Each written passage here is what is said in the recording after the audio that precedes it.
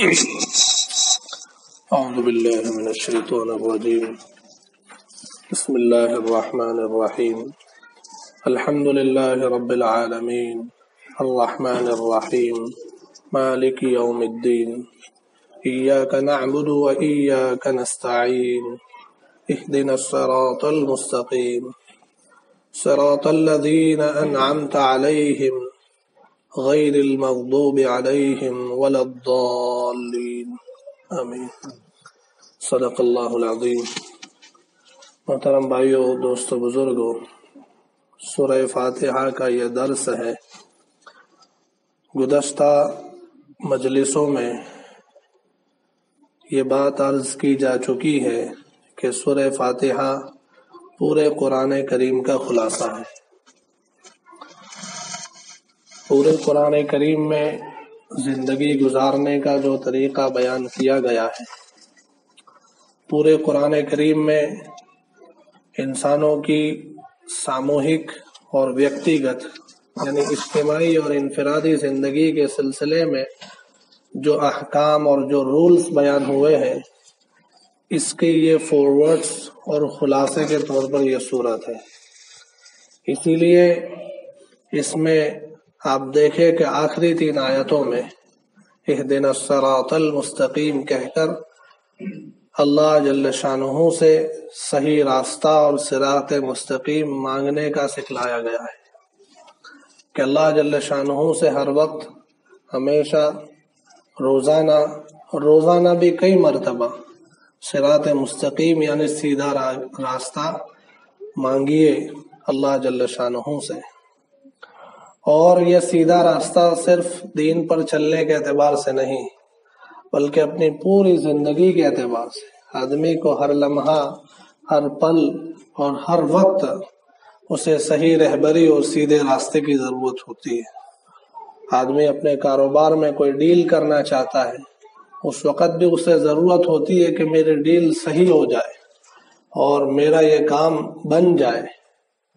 اس کو ڈیسیزن لینا ہے تو اس وقت بھی اسے سیدھے راستے کی ضرورت ہے۔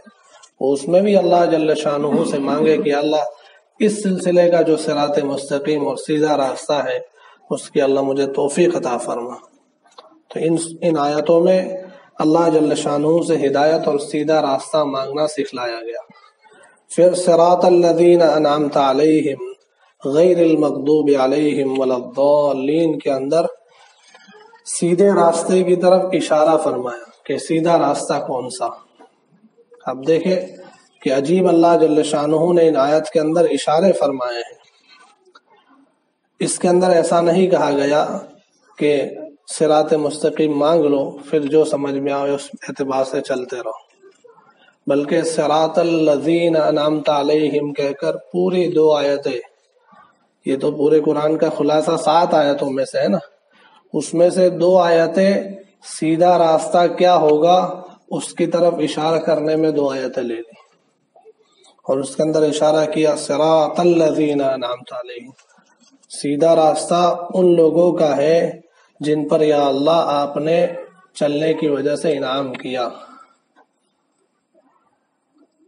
یعنی اشارہ کر دیا اس کے اندر۔ اس میں ایسا نہیں بتلایا کہ صراط القرآن، صراط الحدیث، صراط السنہ، ایسا نہیں بتلایا کہ قرآن کا راستہ سیدھا راستہ ہے، ایسا نہیں بتلایا، حدیث کا راستہ سیدھا راستہ ہے، ایسا نہیں فرمایا، سنت کا راستہ، اس طرح سے نہیں، بلکہ صراط الذین انعمت علیہم، یا اللہ ان لوگوں کا راستہ کہ جو یہ راستہ چلے اور منزل تک پہنچ گئے اور ایسا پہنچے کہ یا اللہ آپ نے ان پر انعام فرمایا، آپ راضی ہو گئے، ان لوگوں کا راستہ چاہیے۔ کتنی دور تک کی سوچ کی بات بتلائی۔ اسی لیے ان آیتوں کے ذریعے سے یہ صراط مستقیم ہر زمانے میں، جیسے جس دور سے ہم گزر رہے، اس دور میں کوئی بندہ چاہتا ہے کہ میں چاہتا ہوں کہ اللہ جل شانہ نے جو طریقہ اور جو راستہ اپنی رضامندی کا اتارا ہے، میں اس طریقے پر چلنا چاہتا ہوں، میں اس راستے کے مطابق زندگی گزارنا چاہتا ہوں، اس کے لیے اس آیت میں ایک زبردست اشارہ موجود ہے۔ اس اشارے کو سمجھنے سے پہلے ہم سمجھے کہ اللہ جل شانہ نے آسمان سے جو یہ دین اور جو زندگی گزارنے کا طریقہ اتارا ہے اس کے اتارنے کی ترتیب کیا بنائی. انسانوں تک پہنچانا تھا نا. یہ قرآن کریم اور آسمانی جتنی کتابیں ہیں اور اللہ کے احکام اس کے اندر چھپے ہوئے ہیں. اللہ جو زندگی انسانوں سے چاہتے ہیں وہ چھپی ہوئی ہے. وہ اتارنا چاہتے تھے تو اس کے لیے اللہ نے کیا ترتیب اور کیا راستہ اپنایا وہ ہمیں سمجھنا پڑے گا. پہلے اب دیکھیں تو اللہ جل شانہ نے انسانوں تک اپنا پیغام پہنچانے کے لیے 2 سلسلے جاری فرمائے. 2 سلسلے. ایک سلسلہ ہے رجال اللہ کا اور ایک سلسلہ ہے کتاب اللہ کا. یعنی ایک سلسلے میں سلسلہ وار ایک کے بعد ایک سلسلہ وار اللہ جل شانہ نے لوگ بھیجے. رجال اللہ یعنی اللہ کے لوگ جن کو ہم انبیاء علیہ السلام اور رسول کہہ سکتے ہیں. ان لوگوں کو بھیجا اللہ جل شانہ، ہر زمانے میں بھیجا. اور دوسرا سلسلہ اللہ جل شانہ نے جو زندگی گزارنے کا طریقہ لکھا ہوا وہ آسمانی کتابوں کے ذریعے سے، چاہے وہ حضرت ابراہیم علیہ السلام کے صحیفے ہو، حضرت نوح علیہ السلام پر اترے ہوئے صحیفے ہو، حضرت آدم علیہ السلام پر اترے ہوئے صحیفے ہو، یا پھر تورات، زبور، انجیل اور آخر میں قرآن کی شکل میں ہو. اس طرح سے کتاب اللہ کا سلسلہ جاری فرمائے اور ایک رجال اللہ یعنی اللہ کے لوگوں کا سلسلہ جاری فرمائے. اب آپ دیکھیں، حالانکہ اللہ جل شانہ چاہتے تو ایسا کہہ دیتے کہ بھائی یہ سب کے جیسے سب صبح میں اٹھے تو سب کے تکیے پر ایک خوبصورت کلام پاک موجود ہوتا، اور صبح میں جب اٹھے تو آسمان سے آواز آ جاتی کہ بھئی یہ قرآن کریم تمہاری ہدایت کے لیے بھیجی ہوئی کتاب ہے، اس کو پڑھو اور اس کے مطابق زندگی گزارتے چلے جاؤ. ایسا ہو سکتا تھا؟ اللہ کے لیے تو مشکل نہیں تھی. لیکن اللہ جل شانہ نے قرآن کریم کے لیے بھی اور آگے کی کتابوں کے لیے بھی کبھی بھی اکیلی کتاب اور اکیلا لکھا ہوا زندگی گزارنے کا طریقہ نہیں ہوتا، بلکہ اس کتاب کو سمجھانے کے لیے، اس کتاب میں بتایا ہوا طریقہ عملی طور پر پریکٹیکلی لوگوں کے سامنے بتلانے کے لیے قول اور فعل کے ذریعے سے اس کے اندر چھپی ہوئی باتیں لوگوں کے اندر عملی طور پر بتلانے کے لیے اللہ جل شانہ نے اس کے ساتھ انبیاء اور رسول کا سلسلہ جاری کیا. ایسا تو ہوا ہے کہ اکیلے نبی آ گئے ہوں اور ان کو پچھلی کتاب کے حساب سے حکم ملا ہو کہ آپ سمجھاتے چلے جائیے. جیسا گزشتہ درس کے اخیر میں سوال کے سلسلے میں نے عرض کیا تھا کہ اللہ جل شانہ نے رسول بھی بھیجے ہیں اور انبیاء بھی بھیجے. رسول تعداد ان کی روایتوں میں جو بتلائی جاتی ہے 313 رسول اللہ جل شانہ نے اس دنیا کے اندر بھیجے ہیں. رسول جو ہوتے ہیں ان کے ساتھ آسمانی کتاب ضرور آتی ہے، لیکن جو نبی آئے، نبی تقریباً ایک روایت میں 1,24,000 کا ذکر ہے، ایک روایت میں صرف لاکھ کا ذکر ہے، ایک روایت میں 2,24,000 کا ذکر ہے. ان کی تعداد اور ان کا کاؤنٹنگ کتنا ہے وہ پکی بات ہمیں بتلائی نہیں گئی، اس لیے کہ اس کی ضرورت بھی نہیں. ضرورت یہ ہے کہ وہ کیا پیغام لے کر آئے ہیں، وہ پیغام موجود ہے ہمارے پاس، اس لیے ان کی تعداد کتنی ہے وہ نہیں بتلائی گئی. اتنا روایتوں میں اختلاف ہے، اس کی وجہ سے ایسا کہتے ہیں کہ تقریباً 1.25 لاکھ انبیاء علیہ السلام اللہ جل شانہ نے اس دنیا میں انسانیت کی ہدایت کے لیے مبعوث فرمائے. تو اکیلے نبی آئے ہیں، ان کے ساتھ آسمانی کتاب نہیں آئی. ایسا تو ہوا، لیکن ایسا کبھی بھی نہیں ہوا کہ اکیلی کتاب آ گئی ہو اور اس کو سمجھانے کے لیے اور عملی طور پر دکھلانے کے لیے اس کے ساتھ کوئی رسول اور نبی نہ بھیجے گا. ایسا کبھی نہیں ہوا. ہمیشہ جتنی بھی آسمان صحیفے اور کتابیں آئی ان کو سمجھانے کے لیے ان کے ساتھ رسول ضرور آئے ہیں. تو یہ دونوں سلسلے اللہ جل شانہ نے جاری فرمایا اور قرآن میں اس کا ذکر ہے. آپ دیکھیں کہ بہت ساری جگہ پر قرآن کریم میں ہے. سورہ نحل کے اندر ہے وَلَقَدْ أَنزَلْنَا إِلَيْكَ الْكِتَابَ لِتُبَيِّنَ لِلنَّاسِ مَا نُزِّلَ إِلَيْهِمْ لَعَلَّهُمْ يَتَذَكَّرُونَ. کہ نبی جی ہم نے آپ پر یہ قرآن اتارا ہے، ہم نے آپ پر یہ کتاب اتاری ہے. کیوں اتاری ہے؟ لِتُبَيِّنَ لِلنَّاسِ مَا أُنزِلَ إِلَيْهِمْ، تاکہ آپ لوگوں کے سامنے واضح کر دے، آپ سمجھا دے انہیں کھول کر جو ان پر نازل کیا گیا. پھر 28वें पारे में भी है, लक़द मन्नल्लाहु अलल मुमिनीन इज़ बअस फ़ीहिम रसूलन मिन अनफुसिहिम यत्लू अलैहिम आयातिही व युज़क्कीहिम व युअल्लिमुहुमुल किताब वल हिकमा। 28वें पारे में अल्फाज अलग है, ये जो आयत मैंने पढ़ी मेरे ख्याल से 4थे पारे में है। तो ये इस किस्म की बहुत सारी जगह पर आयत है कि हमने नबी को और रसूल को, ए नबी जी हमने आपको इसीलिए भेजा है कि आप अपनी उम्मत के सामने कुरान करीम की आयतें पढ़कर सुनाइए और फिर उन्हें किताबों सुन्नत की बातें सिखलाइए। तो इससे ये इशारा मिलता है और इन आयतों में वो इशारा किया गया है कि अगर अल्लाह का कलाम और अल्लाह के रसूल सल्लल्लाहु अलैहि वसल्लम की सुन्नतों यानी दीन ये सीखना और समझना है तो सिर्फ किताब से नहीं आ सकता। हमेशा उसको समझाने के लिए रसूल और नबियों का सिलसिला मुकम्मल हो गया तो उनके नाइबीन हर जमाने में रहे हैं, उनके जरिए से ये चीज समझ में आ सकती है। और ये इंसान की फितरत है और हर चीज में है। ये सिर्फ दीन और कुरान और हदीस के सिलसिले में और सुन्नतों के सिलसिले में नहीं है। आप देखें कि दुनिया का कोई भी इल्म, कोई भी फन वो सिर्फ किताब पढ़कर हासिल नहीं हो सकता, सिर्फ किताब पढ़कर। आप चाहे मेडिकल साइंस ले लें, मेडिकल साइंस तो बहुत दूर की बात है। आप सिर्फ कुकिंग देख लीजिए, कुकिंग बहुत सारी किताबें मार्केट में मिलती है जिसमें खाने पकाने के बेहतरीन से बेहतरीन तरीके लिखे हुए हैं और विथ डिटेल लिखे हुए हैं कि आप उसको पढ़ते चले जाए तो ऐसा लगेगा जैसे अभी मैं खाना बनाने का शुरू कर दूंगा। आप ले आइए और बिरयानी का तरीका पढ़िए और फिर बिरयानी बनाइए बगैर सीखे हुए किसी से, सिर्फ किताब पढ़कर बिरयानी बना के दिखाइए कैसे बिरयानी बनती है, फिर आप खुद पता चल जाएगा।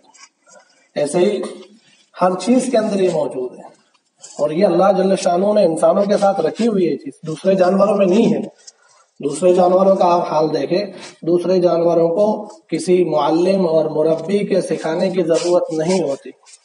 मछली का बच्चा जैसे पैदा हुआ अंडे में से निकला तो उसको उसकी माँ और जो उसकी मछलियां है उसको तैराकी नहीं सिखाती, वो फौरन तैरना शुरू कर देती। अब कोई इंसान ये देखे कि भाई मछली का बच्चा होके भी फौरन तैरना शुरू कर दिया है तो मुझे भी क्या जरूरत है, मैंने भी स्विमिंग की सारी डिटेल पढ़ी हुई है, मेरे बच्चे को भी मैं बोल बोल के सुना देता हूँ और बच्चे को डाल देता हूँ अंदर। क्या कहेंगे उस आदमी को? तो ऐसा हर चीज में है। मेडिकल साइंस की भी किताबें हर जबान में मौजूद है और हर चीज की किताब मौजूद है। उसको पढ़कर किसी को डॉक्टर नहीं कहा जाता। जिसने सारी किताबें पढ़ ली मेडिकल साइंस की, अकेले बैठकर रीडिंग कर लिया और वो बड़ा ज़हीन आदमी था और बहुत वो जीनियस था कि उसने सारी किताबें याद भी कर ली और सारी चीजें याद हो गई, लेकिन कोई भी गवर्नमेंट उसे क्लिनिक खोलकर लोगों की जिंदगियों से खिलवाड़ करने की इजाजत उसे नहीं देती, कोई भी गवर्नमेंट हो। बल्कि जो लोग किसी और मुल्क में पढ़कर आए हैं, वहां से डिग्री हासिल करके आए हैं, वहां पर उन्होंने टीचर्स से पढ़ा है, वहां उन्होंने थियरी और प्रैक्टिकल दोनों किया है, लेकिन सिर्फ इतना कि किसी और मुल्क में पढ़े हुए हैं, वो इस मुल्क में रहकर वो इलाज करना चाहते हैं लोगों का, तब भी उन्हें इजाजत नहीं दी जाती। तो फिर जो आदमी बगैर किसी मुअल्लिम और मुरब्बी के, बगैर किसी उस्ताद के सिर्फ रीडिंग करके डॉक्टर बन गया हो, उसे कैसे इजाजत दी जा सकती? ऐसे आदमी को अगर इजाजत दी जाए इलाज करने की तो वो सिवाय कब्रिस्तान आबाद करने के और कुछ नहीं कर सकता। ऐसे ही हर फन और हर इल्म के साथ ये चीज जुड़ी हुई है। दीन का ये इल्म और कुरान और सुन्नत की ये बातें, उसको भी हमेशा नबियों का और रसूलों का सिलसिला और कुरान करीम की आयत शहादत देती है कि उसको सीखने और समझने के लिए रिजालुल्लाह का होना जरूरी है। रिजालुल्लाह का सिलसिला आखिरी नबी ताजदार मदीना सरकार दो आलम सल्लल्लाहु अलैहि वसल्लम पर मुकम्मल हो गया, यानी अब रसूल और नबी की जरूरत ही नहीं है। आखिरी नबी ये कयामत तक आने वाले लोगों के लिए नबी है, लेकिन उनके नाइबीन और उनके वरसा हर जमाने में मौजूद है। इसलिए अल्लाह के रसूल सल्लल्लाहु अलैहि वसल्लम ने फरमाया इन्नल उलमा वरसतुल अंबिया, कि उलमा ये अंबिया के वारिस हैं, हर जमाने में होते हैं। اور انبیاء علیہ السلام یہ وارثے میں روپیے پیسے اور دینار اور درہم نہیں چھوڑتے، وہ وارثے میں یہ کتاب و سنت کا علم چھوڑ کر جاتے ہیں۔ جو اسے بہت محنت کے ساتھ اور صحیح ترتیب کے ساتھ سیکھتا ہے، پھر وہ انبیاء علیہ السلام کا نائب بن کر انبیاء کی طرح سے کتاب و سنت کی عملی تشریح اور پریکٹیکل کتاب و سنت لوگوں کے سامنے پیش کرتا ہے۔ صرف کتاب کا ترجمہ پڑھ کر اور حدیث کا ترجمہ پڑھ کر آپ اسے صحیح طور پر نہیں سمجھ سکتے۔ یہ پوری ہسٹری اس پر گواہ ہے۔ اسی لیے آپ دیکھیں مسلم شریف کے اندر عبداللہ ابن المبارک رحمت اللہ علیہ کا قول شروع میں نقل کیا گیا ہے، شروع کے اندر کہ الاسناد من الدین لولا الاسناد لقال من شاء ما قال، کہ یہ سلسلہ وار علم چلتے چلے آنا، یہ رسول اللہ صلی اللہ علیہ وآلہ وسلم سے آج تک جو علم پہنچا ہے نا، وہ کتاب تو کتاب نہیں بلکہ سینہ در سینہ پہنچا ہے، سینہ در سینہ علم منتقل ہوا۔ یہ تو لکھائی اور چھپائی تو بعد میں ہوئی۔ بخاری شریف جس وقت لکھی جا رہی ہے وہ رسول اللہ صلی اللہ علیہ وآلہ وسلم کے دنیا سے پردہ فرمانے کے کوئی 200 سال کے بعد لکھی جا رہی ہے۔ امام بخاری رحمت اللہ علیہ کی پیدائش غالباً 204 ہجری کے اندر تو پیدائش ہے، پھر امام مسلم، امام ترمذی اور ان کی کتابیں تو بات کی ہے۔ تو یہ سینہ در سینہ علم چلتا چلا آ رہا ہے۔ الاسناد من الدین، یہ سینہ در سینہ علم چلتے چلے آنا، یہ جو کڑی ہے لوگوں سے ایک جنریشن سے دوسری جنریشن کی طرف منتقل ہونا، یہ دین کا حصہ ہے۔ اگر یہ نہ ہوتا نا تو پھر دین میں جو جی چاہتا جس کا وہ کہتا پھرتا، اور پھر ساری باتیں دین بن جاتی۔ اس لیے ایسا نہیں ہے، بلکہ آپ دیکھیں امام ترمذی رحمت اللہ علیہ نے جس روایت پر اپنی کتاب کو کمپلیٹ کیا ہے اور مکمل کیا، آخری روایت ترمذی شریف کی، وہ اس وقت کے سب سے بڑے عالم ابن سیرین رحمت اللہ علیہ، جو تابعین میں بھی بڑے اونچے درجے کے ہیں اور پوری امت کے صحابہ کے بعد سب سے بڑے معبر اور خوابوں کی تعبیر کے سب سے بڑے عالم مانے جاتے ہیں، وہ ابن سیرین رحمت اللہ علیہ، جنہوں نے کئی صحابہ سے علم حاصل کیا تھا، ان کی ایک بات اور ان کی روایت نقل کر کے ترمذی شریف کو ختم کیا۔ امام ترمذی رحمت اللہ علیہ نے فرمایا کہ ان هذا العلم دین فانظروا عمن تأخذون دینکم، کہ یہ جو علم ہے قرآن اور حدیث کا اور سنت کا، یہ علم تو دین ہے، اس لیے تم دیکھو کہ تم کس کے پاس علم حاصل کر رہے ہو، تم جس سے علم حاصل کر رہے ہو اس کے اندر کتاب و سنت عملی طور پر موجود ہے بھی کہ نہیں۔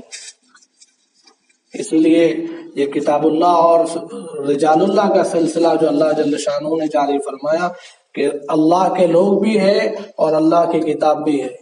اب جو آدمی بھی چاہتا ہے صراط مستقیم پر چلنا اور اپنی زندگی دین کے مطابق گزارنا، اس کے لیے یہ کافی ہے اتنی چیز جو اس آیتوں میں اشارہ کی گئی ہے کہ کسی ایسے بندے کو تلاش کرے جس کی زندگی میں عملی طور پر کتاب و سنت موجود ہو، اس کو رجال اللہ کہیں گے۔ ایسا رجال اللہ کو تلاش کرے جس کی زندگی میں قرآن اور سنت کے احکام موجود ہو، پھر اس کے پاس کتاب و سنت سیکھے، اس کی کہی ہوئی باتوں کی طرف چلتا چلا جائے، وہ یقیناً صراط مستقیم پر چلتا چلا جائے گا، اور وہ بھی اسی کڑی کے ساتھ جڑ جائے گا جو رسول اللہ صلی اللہ علیہ وآلہ وسلم سے سینہ در سینہ منتقل ہوتی چلی آ رہی ہے۔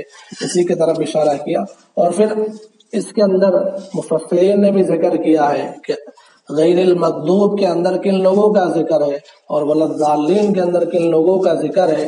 مفسرین نے بتلایا غیر المغضوب سے مراد یہودی بھی لیے گئے ہیں اور والضالین سے مراد اس زمانے کے عیسائی اور نصارہ بھی لیے گئے ہیں۔ کیا وجہ ہے؟ وجہ یہ ہے کہ جو یہودی تھے ان لوگوں نے صرف کتاب اللہ کو پکڑا اور رجال اللہ کو چھوڑ دیا تھا۔ رجال اللہ اس وقت کے جو اللہ کے لوگ تھے، یعنی انبیاء علیہ السلام کو چھوڑ دیا، اور چھوڑا تو کیسا چھوڑا؟ صرف ان کو اوائڈ نہیں کیا، ان کو ستایا، یہاں تک کہ انبیاء کو قتل تک کر دیا۔ اور کتاب تھی تورات، اس کو پکڑ کے بیٹھے تھے، نتیجے میں وہ گمراہ ہوئے اور اللہ کے غضب کے مستحق ہوئے کہ رجال اللہ کو بالکل چھوڑ دیا۔ اور پھر ان کے بعد جو قوم آئی عیسائیوں کی، نصارہ کی، ان لوگوں نے کیا کیا؟ ان لوگوں نے صرف اپنے رجال اللہ کو پکڑ لیا اور کتاب اللہ کو بالکل چھوڑ دیا۔ وقت کے جو اللہ کے لوگ تھے، نبی اور نبی کے نائبین، ان لوگوں کو بہت پکڑا، اتنا پکڑا کہ وقت کے نبی کو تو خدائی کا درجہ دے دیا اور ان کے نائبین کو بھی خدائی کے برابر درجہ دے دیا۔ قرآن نے اس کا ذکر کیا ہے، اتخذوا احبارهم ورهبانهم اربابا من دون اللہ، کہ ان لوگوں نے اپنے علماء اور نبی کے نائبین لوگوں کو رب ہی بنا دیا تھا گویا کہ۔ تو لوگوں کو رجال اللہ کو پکڑا اور کتاب اللہ کو کیسا چھوڑا کہ انجیل حضرت عیسیٰ علیہ نبینا علیہ الصلوۃ والسلام کے آسمان پر اٹھائے جانے کے چند سالوں کے اندر انجیل کو بدل کے رکھ دیا۔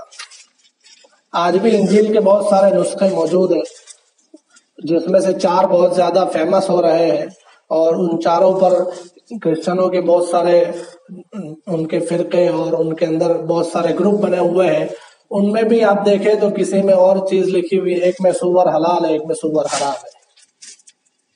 تو کتاب اللہ کو اس طرح سے چھوڑا کہ بدل کے ہی رکھ دیا، اور رجال اللہ کو اتنا پکڑا کہ انہیں نبی اور انہیں خدائی کا درجہ دے دیا۔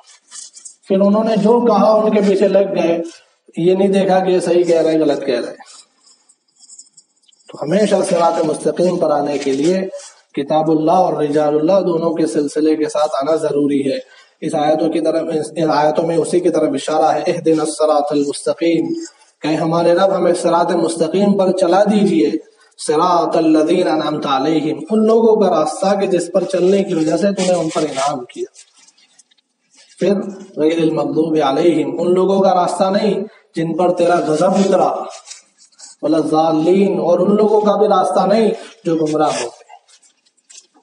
تو مفسرین نے اس میں سے وہ اشارہ نکالا ہے کہ ہر زمانے میں صراط مستقیم کو چننے کے لیے اور سلیکٹ کرنے کے لیے کتاب اللہ اور رجال اللہ کے دونوں سلسلے کے ساتھ جو بندہ چلے گا وہ صراط مستقیم کو پا لے گا۔ خیر، اسی پر یہ سورہ فاتحہ کا درس مکمل ہو رہا ہے۔ اب انشاءاللہ آئندہ درس میں سورہ فیل، الم تر کیف فعل ربک باصحاب الفیل والی جو سورہ آخری درس ہوتے، انشاءاللہ اس کا درس ہوگا، اس لیے کہ عام طور سے نمازوں میں ویسے وہی پڑھنا کوئی ضروری نہیں ہے، لیکن لوگوں نے پڑھنا شروع کر دیا ہے شارٹ نماز کے چکر میں، تو کم از کم وہی جو نماز میں ہم پڑھ رہے ہیں وہ تو سامنے رہے کہ بھئی یہ ہم پڑھ رہے ہیں، اس کا معنی مفہوم مطلب اس طرح سے ہے۔ تو انشاءاللہ آخری 10 صورتوں کا درس ہوگا، اس میں جو سورہ فیل ہے، الم تر کیف فعل ربک باصحاب الفیل، اس میں حضور صلی اللہ علیہ وآلہ وسلم کے زمانے کے جو بزنس ہوتے تھے اور جو قریش قوم تھی، قوم قریش، اس کا خاص طور سے ذکر کیا گیا ہے، اور اللہ کی طرف سے ملی ہوئی ان نعمتوں کا انہوں نے کیسے غلط استعمال کیا جس کے نتیجے میں وہ ناکام ہوئے، اس کا ذکر کیا گیا ہے۔ خیر، وہ بات پوری ہوئی۔ اب ایک سوال تھا کہ عصر کی نماز کے بعد کوئی نماز پڑھ سکتے ہیں یا نہیں،